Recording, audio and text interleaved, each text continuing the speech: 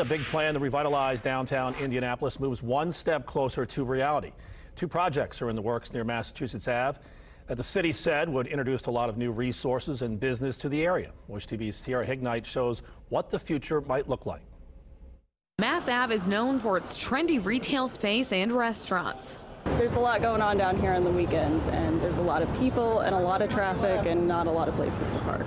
It's kind of the place to be. It's seen some major changes in recent years. You're seeing a lot more people walking around with families, which is, I think, is a huge change.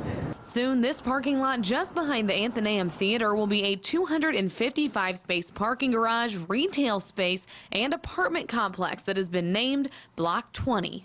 I think it would eliminate a lot of problems just to be able to have somewhere everyone coming in that doesn't know the town where to park.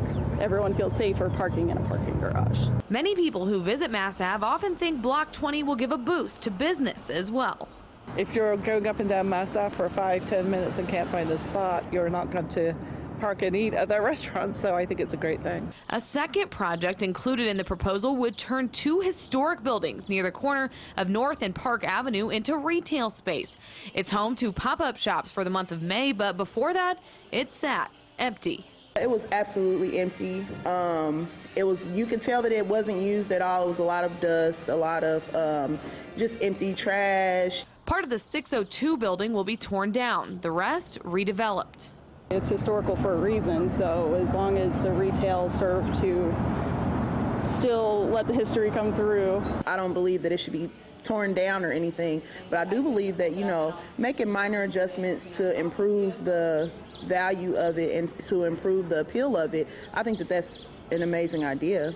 The projects won't cost the city any money to start and will be paid for with money generated from the property taxes for the new developments. The developers will be responsible for any outstanding money.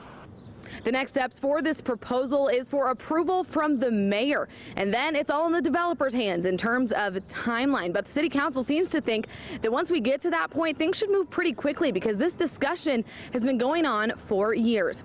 Downtown, Sierra Hignite, WISH TV News 8.